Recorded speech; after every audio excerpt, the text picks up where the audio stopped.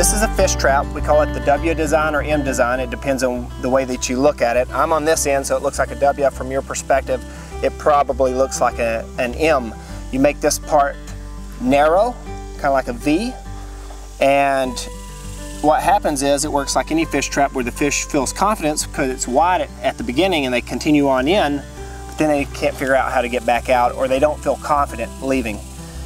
And I've tried to close off any exits. Now I've done a quick job of this. I would do a better job, but this is just for demonstration purposes. And then I took some crushed up willow leaves and put them along the edges to close up any exit I may have missed.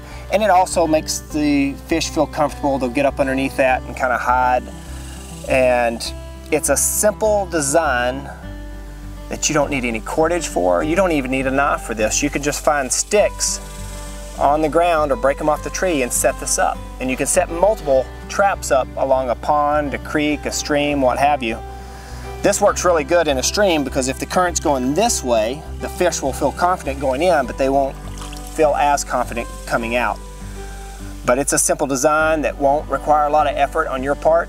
You can set up multiple traps to increase your odds, and it's probably one of the best traps I know. I've had a lot of success with this type of trap.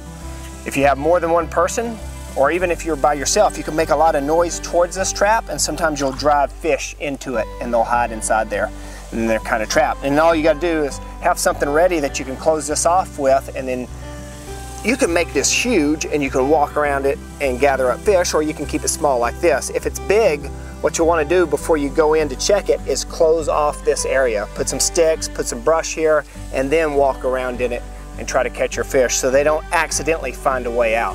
Because when they get scared, sometimes they'll scramble and get out. But I've used this more than any other trap, and it's the easiest one to set up.